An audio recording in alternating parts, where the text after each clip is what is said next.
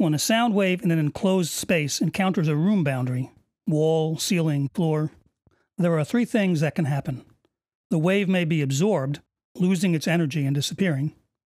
It may be reflected and bounce back into the room, or it may be transmitted through the boundary into the adjacent space.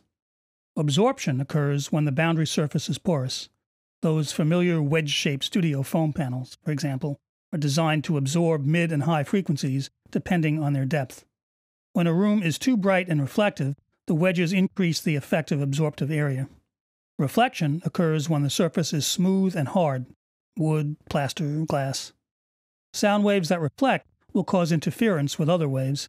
At mid and high frequencies, a little of this produces a desirable ambience, but too many strong, focused reflections can muddy up the sound in the room. Transmission occurs when a boundary is flexible and flexes in response to a sound wave, usually at lower frequencies. This is usually problematic. The surface with greater mass will be more effective at preventing transmission.